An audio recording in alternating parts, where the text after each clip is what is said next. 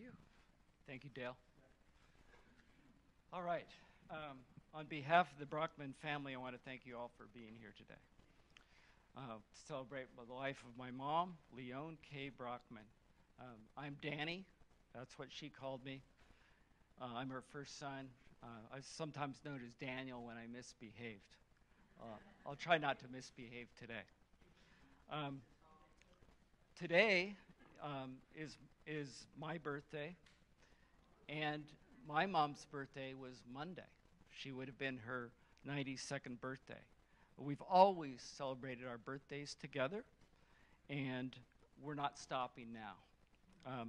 I'd like us all to sing happy birthday to my mom, Leone. Birthday to you. Happy birthday to you. Happy birthday, dear Leone. Happy birthday to you. Thank you.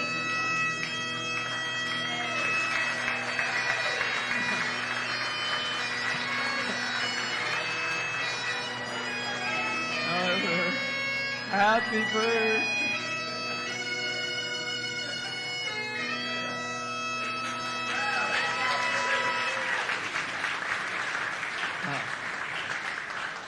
What a way to celebrate a birthday. Thank you so much.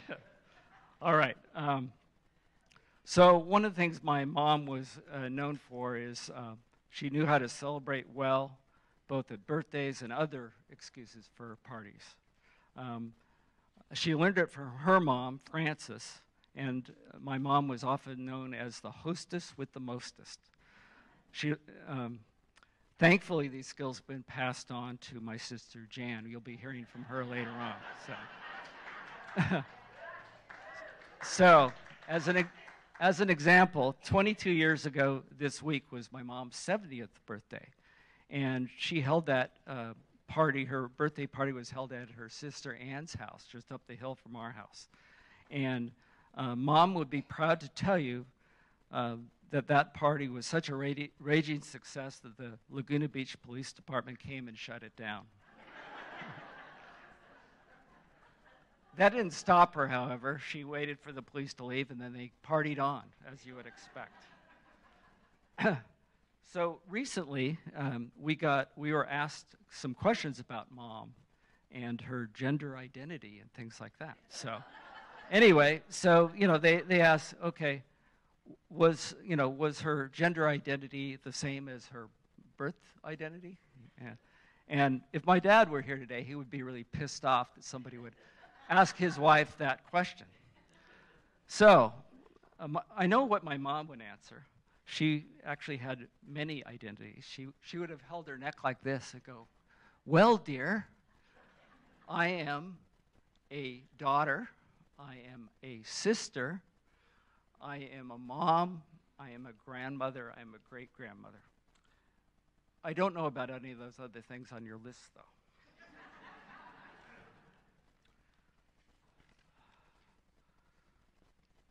So, some of you might think that the name Leone is a little unusual, but there's some family history in it I want to let you know about. Her maternal grandmother was Jessie Leone White, and that's where she got her name. And that name has been carried on in our family, and some of these Leones are here today. So there's granddaughter Chelsea Leone, who's here today. We have great-grandchildren Adelaide Leone and Hazel Leone. And finally, we have Margot Leone, the great-granddog. So we call all of them the Little Leones, and each of them will carry on the legacy of my mom. Things I remember about my mom, the biggest thing I think was her unwavering love for each of us. She loved God. She led a life of serving others, being a teacher and that. She loved a good party, that we know. She loved her country very much. She loved limericks. I don't know if any of them will be telling the limericks today. Okay, well, that'll be at the after party, maybe. She loved music and singing. So she is really kind of the end of her generation. I think two of her close and favorite cousins are still with us. Peggy Cooper, I think Peggy, you're here today. Am I right? Peggy, thanks for being here. Thank you. And also her cousin Carol. So you guys need to carry on this generation, please. Thank you, Peggy. I wanted to tell a Bible verse that I think is appropriate this time. So Isaiah 4:31. It's from the King James Version, Old Testament, and because my mom was old, we read from the Old Testament only. And here's the verse. It's a quick one. But they that wait upon the Lord shall renew their strength. They shall mount on the wings of eagles. They shall run and not be weary, and they shall walk and not be faint. Mom loved Lord Jesus, and she would tell each of you that you should too. Mom loved family and people. Her body and strength are now renewed. She flies on the wings of eagles. She walks and runs again. I'd like to say some thanks to somebody here. I would like to recognize and thank Arlene, who's been Mom's caretaker and nurse for the last 7 years.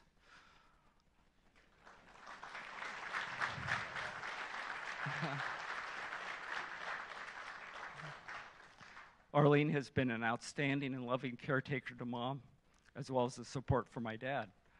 Arlene has been at Mom's side around the clock and helped her stay happy and comfortable, even through some difficult challenges that my mom had. Mom made it to 91 plus years, and she definitely wouldn't have made it that long without Arlene's help. Thank you. Our family has really been touched by the outpouring from this community. This is the community that she spent most of her life in, and I noticed that people have responded, her former students, people she taught with, things like that, and we've just loved that. I'd just be curious, are there any of my mom's students here today? Former students? A lot of you, thank you. Yes. And any other coworkers that she worked with? Oh my gosh.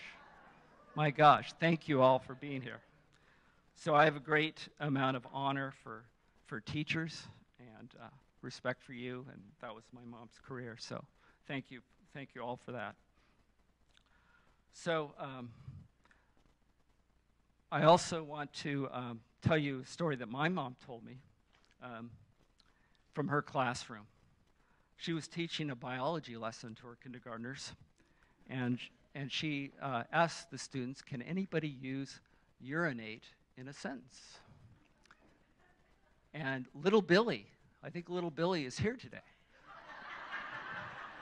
Little Billy waves his hand. I know. Little Billy's right there. Little Billy says, you're an 8, but if you had bigger boobs, you'd be a 10.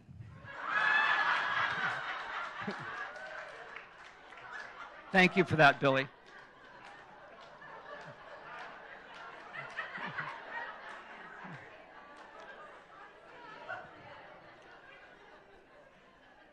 Not surprisingly, Billy got an A in the class. And my mom was always a 10. Love you, Mom.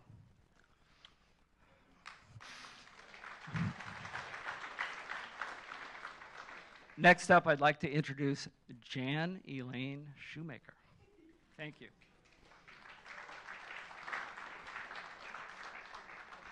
My wing girl. Wow, look at all of you.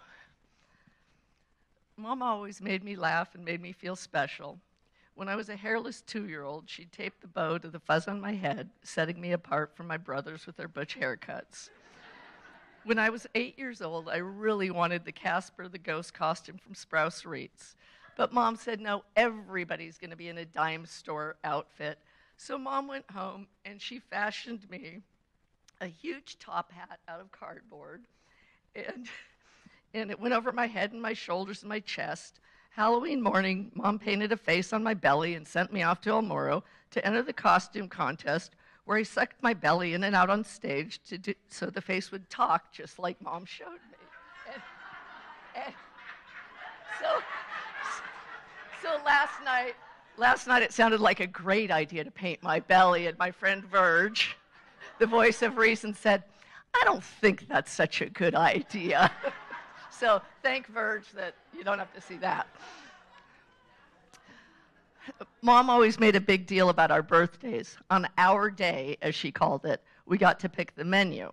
For my February birthday, this meant Mom searching high and low for fresh strawberries to put on my shortcake, and Dad barbecuing hamburgers in the rain, while Mom reminded him, "Leonard, you can always cook it more, but you can never uncook it." Saturday mornings, you would find Mom with curlers in her hair, ear glued to the landline, listening to all the breaking news. Baba, Ann, and Elaine would give her the Knickerbocker hotline updates. Her friend Corky from St. Catherine's Church would read her the list of approved movies from her most recent League of Decency pamphlet. Katie and other friends would call to say, "Have you heard?" Mom would grab her neck and listen intently as she waved the wooden spoon to remind us to behave ourselves.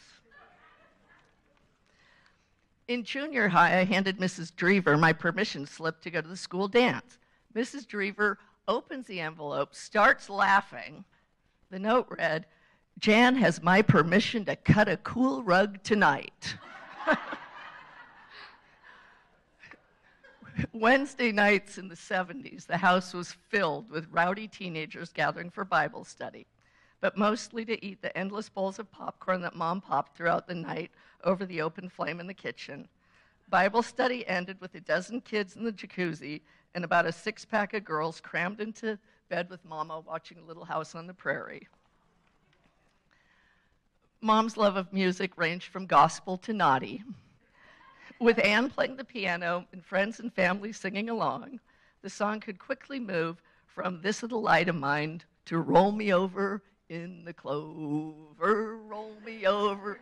Well, we'll do that one later. This very church was very special to Mom. She taught Sunday school and led the children singing.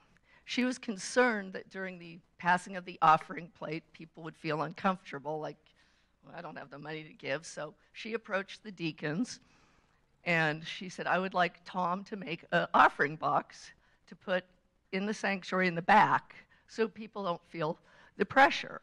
Well, the box is right back there behind Shuey still. And, well, they kept passing the plate. Well, Mom didn't like that. That defeated the whole purpose. So Mom and Dad and I are sitting down here in one of the pews. Mom always had this big, gigantic purse. She reaches in and pours a load of pennies into the tray. And just picture my dad. Just picture, I mean, she might have gotten the belt that day. I don't know.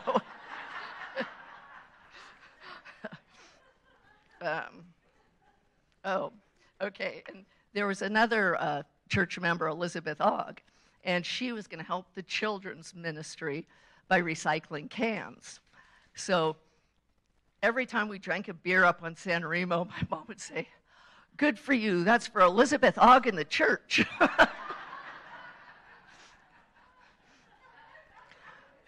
Mom had a gift for making you feel like you could accomplish anything. When I was dragging my feet after high school, she said, "Honey, go to Saddleback and get a few units. No one can ever take those away from you."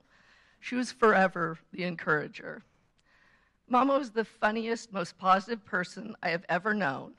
Even when she would proclaim, "It's hell to get old," she'd have a sparkle in her eyes and a smile on her cute face.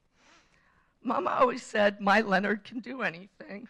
Mom could too, and she did. Mom and Dad, happy trails to you until we meet again.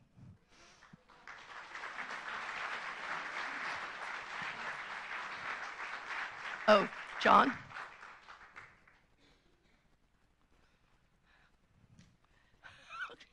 Should I stay and interpret for you?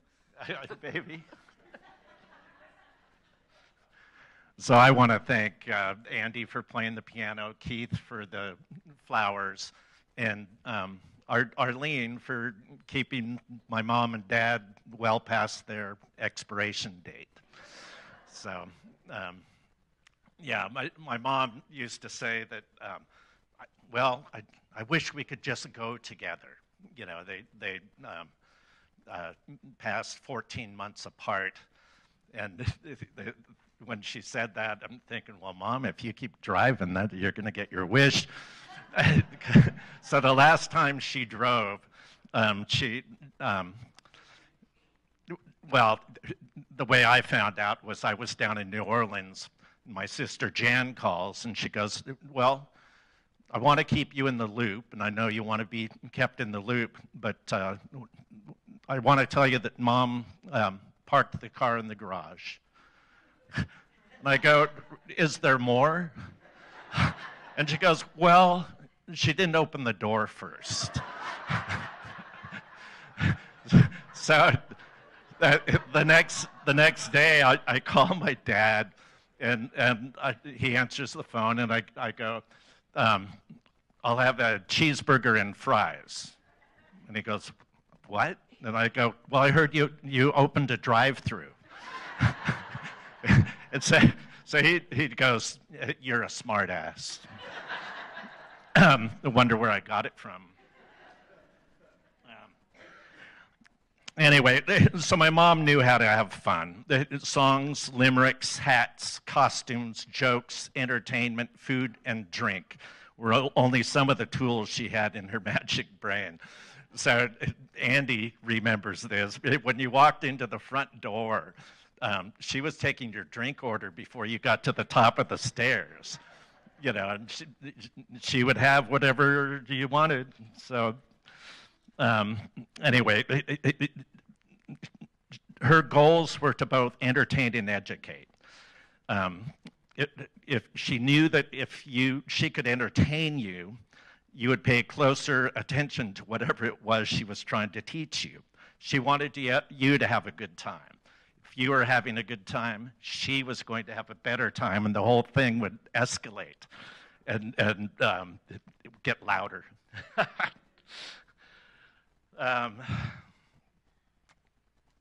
Into laughter and song. Our family gathered at least once a week at a rotation of relatives' homes for years. One night, Mom decided to educate us on the fact that tigers only mate once a year. Instantly, my Uncle Rick bursts out, that's what makes them so mean. So then, laughter and songs around the piano. Auntie Ann would play the piano, and all these songs would come out. And if any of you want to hear some of the songs done by my mom and her sisters, it's on YouTube under the Knickerbocker Girls. And you can see them. She filmed them a number of years ago, and so it turned out pretty cool. Laughter and song were a big theme. You know, my love of music came from music is this fun thing. It's a way to express joy or sadness. It's you know, something deeper than just a performance or something, a real joy. Different story at my dad's parents' home. The Brockman's place in Santa Ana with the Dodgers on TV and Vin Scully's voice getting louder and louder as my grandpa's hearing just got worse and worse. A bean casserole and meatloaf on the menu. Or my dad's sister, Aunt Mert, and Uncle Dick's place in Whittier, where the Brockmans were introduced to canned ham for the first time. These were all thoughtful, caring people. But the Knickerbockers knew how to throw a party. I believe what happened was sort of like the My Fair Lady story. My mom taught my dad how to have a good time. Even though he sort of acted like, you know, oh, you know, he wasn't sure about it. He was totally in. So Mom loved reading books and loved reading books to others. She would read them to us in the station wagon on long camping trips, using voices of the people or animals in the story. In her classroom, she would dress in the costumes and act out the characters she was reading aloud. She would get real tears during the sad parts of the story, and you know that every first grader in the room was paying complete attention in total silence, wondering what Mrs. Brockman might do next. Mom lost the ability to speak more than a few words, yet the few words she spoke were appropriate to the conversation. When I would visit to her, I would read to her. She would still cry at the sad parts and smile at the funny ones. She read to us then I read to her, so a full and complete circle. And so yesterday, we saw this full and complete circle because the urn that my brother made for her, we didn't expect this to happen, but after we did the service, we were just going to go over and visit my dad's tombstone. Well, they had already prepared the hole in the ground for my mom, and we saw Mom and Dad get reunited, and it was lovely. And the Southern gentleman who was putting her in the ground had a sense of humor and gave that moment great dignity. So it was lovely. Having grown up with my mom and dad, I thought everyone's parents loved each other like they did. Sure, they had disagreements, like when Mom dressed Dad as a bee when it wasn't a costume party. But always they worked together as a team. They taught us 5 to work together as a team. It was Leonard and Leone that produced the foundation for the 5 of us to do what we're doing now, to work through this hard part of parting with our parents in unity, without conflict. I'm finding out how rare that is. So bless you, Mom and Dad. Bless you, Danny, Tom, Jan, Beth. In the words of Pearl Brockman, my dad's mom, you are made of strong stuff. You will be okay.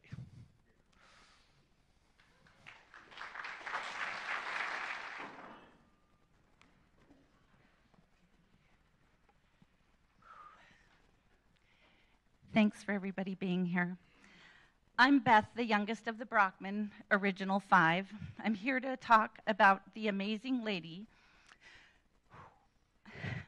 I was privileged to call Mom. Some of you think that having 5 kids is a little crazy, but Mom had told Dad she wanted 5 kids before they ever got married. If Mom wanted something, she pretty much got it. Dad called that being locked in. Mom was smart and clever, which you have to be raising 5 children. When we were babies, Mom would put a handful of Cheerios in our crib before she went to bed at night. This would give her an extra 15 minutes to get ready in the morning. We all practiced the same trick with our own children. We all had responsibilities. There were 12 years between Danny, the oldest, and me, the youngest. When Mom and Dad would go out for an evening, they would leave us to babysit ourselves. The rule was that if we all got along and there was no fighting, we'd each get a quarter. Mom was smart because if we did fight, we wouldn't tell her because we wanted to get our quarter. She didn't have to hear one more sibling squabble. I call that smart. While at camp at Forest Home, where I now live, the child care people brought me to Mom because I'd stuck a pebble up my nose. And they didn't know how to get it out. Mom quietly just took me by the hand and led me into the dining room where she sprinkled pepper into my nose, causing me to sneeze the pebble out. Again, smart. Mom was Superwoman. She was able to get 5 kids up, ready for school, feed us a complete breakfast, which meant bacon, eggs, toast, juice, oatmeal, etc. She'd have all the lunches ready, and we'd all be out the door on time to attend at times 3 different schools. Then she would teach a full day, come home, make a sit-down dinner for the 7 of us.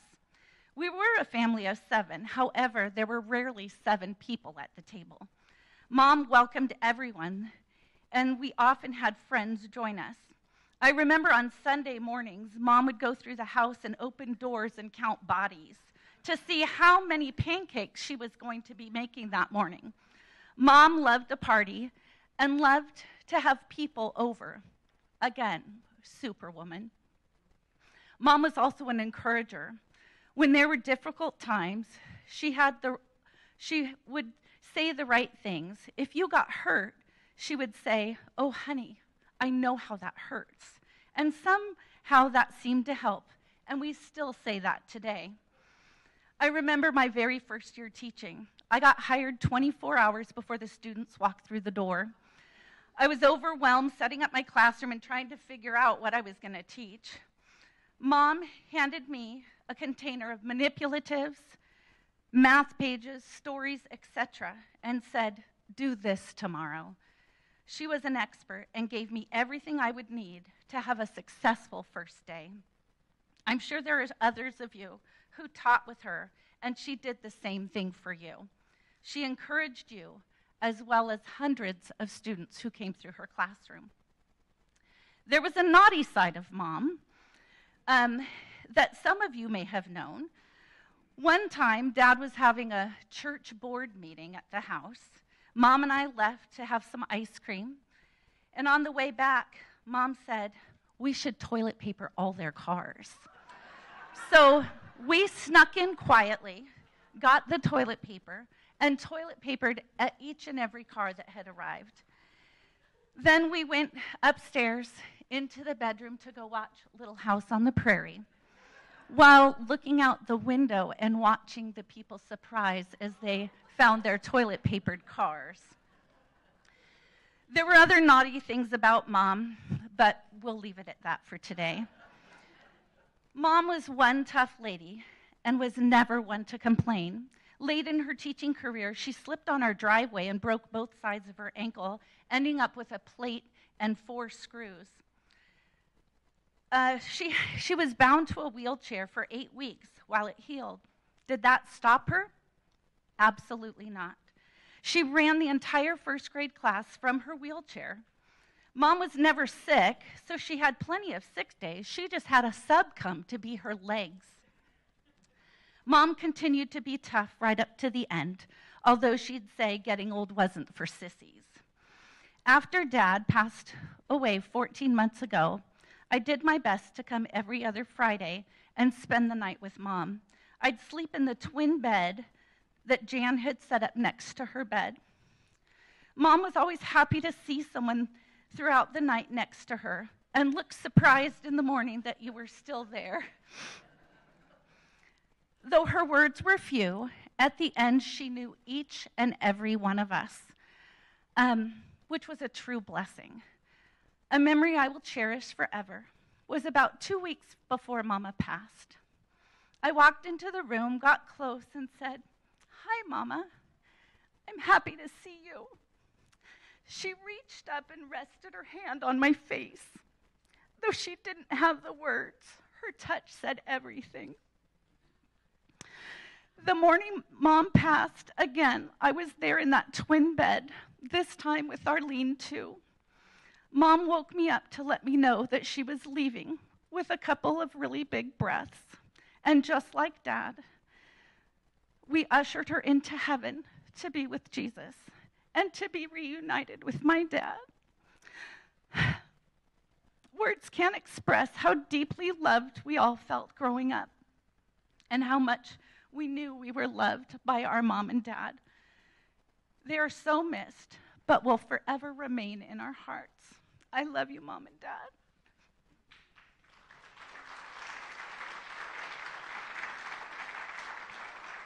We have Chelsea speaking on the behalf of all the grandkids. Am I holding this for you?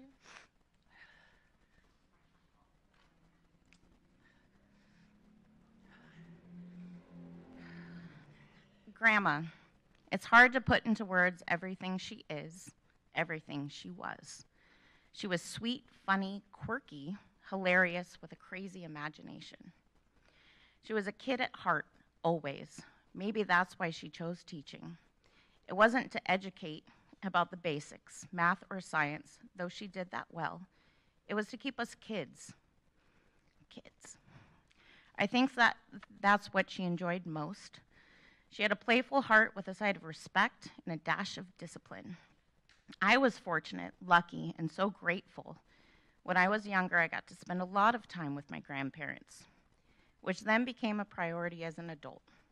If I had an extra $300, or even if I didn't, I spent it on a plane ticket or gas to come to Laguna. Usually with Jack in the passenger seat.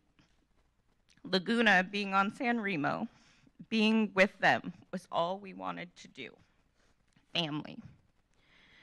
When we still lived here, I got to sometimes stay at Grandma's and go up the hill with her to school, which I also attended. There was a time I was waiting in Big Blue in front of the kindergarten area, and I was playing with a Barbie earring, and I may have got it stuck in my ear. Having grown up hearing about the time Beth, though I thought it was Jan, got the rock step up her nose, I knew Grandma would not be amused and pepper would not work in my ear. I remember panicking. This would not be something Grandma would think clever or smart. I vividly remember walking across the parking lot towards Big Blue, and I got it out, according to my memory, which my brothers tease me about all the time, so it might not be accurate, as her hand touched the door handle. Safe. Another one of those cherished nights. I got to stay at Grandma's before school. She had me pack my own lunch, discipline. I asked her, what should I pack? Whatever you want, it's your lunch. Well, being a Brockman and actually being a kid, I took full advantage of this, testing what she meant. So I packed a tuna fish sandwich and added a sprinkle of Aunt P's chocolate chips. We both laughed. Yay, so much fun. Well, except till the next day. Lunch came around, and I think this is the only time I ever had lunch with my grandma while at school. She sat me down with a few of her teacher friends to watch. Oh, well, you're on your watch. Yeah. Oh, yeah. Yeah. Well, till the next day, lunch came around, and I think this is the only day I had lunch with my grandma while at school. She sat me down with a few of her teacher friends to watch me eat the sandwich. The whole sandwich in the hot, hot sun. She was laughing the whole time. I was not. Lesson learned, and thankful there's going to be tacos after all of this, because my vote was tiny little tuna fish chocolate sandwiches. So I rarely saw my grandparents have a disagreement, but one time, Grandma and Grandpa were fighting or disagreeing or whatever. Grandma says, "Chels, hand me my purse," which is no small task. Her weird, worn leather, I think it weighed 20 pounds, and she got a stick of gum, which I had been told my whole life, ladies don't chew gum. And she chewed that piece of gum loudly, smacking against her gums. Grandpa, "Leone, you made your point." They giggled and whatever they were fighting about disappeared. To this day, I do not chew gum. I spoke at Grandpa's service mentioning that there was always a place at the table for anyone for dinner. Well, after dinner, there was also a place to play games. I don't remember a night where decks of cards weren't brought out. It was either Pounce with Papa Nick, used to stand up to play, or Tiles, to some of you, Rummy Cube. These moments were some of the only times I heard Grandma say naughty words. The table was filled with chaos and conversation at dinner. The dinner table, though still filled with laughter, the after-dinner table, though still filled with laughter, was filled with fierce competition. You better know the rules of the game. Make sure to set a timer for Ryan. play a smiley face. What do we say? 2 from your hand, not from your bush. We would play for hours. When we were younger, time to go to bed. We were kids. It was her singing us songs. Jesus loves you. Yes, he does. Stories about the Jinkum, my personal favorite, or the burglar boy. As we got older, it was a sweet, love you, Chels. See you in the morning. Once Grandpa would casually go to bed, indicating it was our last game. I can't believe I'm not going to be able to walk up the stairs at San Remo and hear the door echoing against the windows and yelling up, saying hi to Grandma and Grandpa, and them, is that you, Chels? Making my way up the dust stairs where either Nick or Ben would injure themselves every Christmas, or as a young child, Josh would fall down. A box of See's candies, waiting, hopefully without worms. But like the story of the Jinkum, we may feel like we're walking in a circle right now, but we thank goodness we know about the Goodle-G Fump. Oh, you don't? Well, you don't know, and I don't know, and nobody else knows. But I will tell you, you will pull one leg forward and bring the other one up. Ugh. And we're going to be able to walk again. Lastly, I'd like to apologize to my Uncle Tom. Some of you were here for Grandpa's service where I explained the original 5 with the bookends. Danny and Beth, 3 weirdos in the middle. Made a lot of sense to me. But apparently Tom does not identify as a weirdo. And I want to respect how he feels. But he's up next, so you guys can judge for yourselves.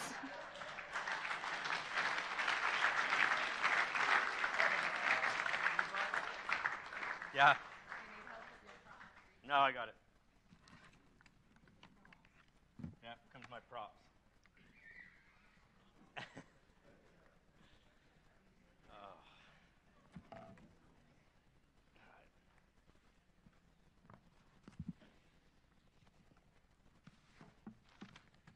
All right. Hi, I'm Thomas Leonard Brockman. I'm the 6th person to talk about my mom today. I probably wrote 30 pages of different stories and things, and I was all over the place writing, talking about the stupid stuff I'd done, and I'd get forgiven for most everything. And then I found this photo, and I changed my whole speech. So I'm not going to tell you what a great teacher and mom she was. You've already heard all that. I'm going to take you on a trip through time, like the Twilight Zone. Wind the clock back to June 8, 1952. I've based my story on this photo I found at Mom and Dad's house. They're leaving the church and getting rice thrown at them. A young couple in love, carefree, no idea what was ahead in their future. A simpler life. An average house cost $8,000. Gas was 18 cents a gallon. A new Corvette cost $3,600. And a postage stamp was 3 cents. And love was free. Do you know why they throw rice at a wedding? It goes back to the ancient Romans. It means a wish of luck for the future, wishing the couple a life full of joy. Rice was thought to help women get pregnant. As you look at the photo, you can see they threw the rice. Mom and Dad had a life full of joy, and the pregnant thing worked. 5 kids. Now we wind the clock up to 1976. Every night, 7 of us would sit down for dinner. The placemats on the table, a bouquet of daisies in the center, 2 candles. We would say the blessing. We would talk about our day. This makes a tight family, and you'll never meet a tighter family than us. Okay, wind the clock to 1981. This is us. One of Mom's happiest times was camping. We'd cram 10 people in a van and head out on an adventure into Mexico, a 1,000-mile trip. wind the clock to yesterday, 2023. We put Mom back in her van, her happy place. So I am here today to start a new tradition. It's why not throw rice at a funeral? I have prepared a special gift for you, a bottle and a bag of rice. And I'm not saying throw the rice here at the church. I want you to take the rice and throw it up into the heavens tonight and wish Leonard and Leone a life full of joy.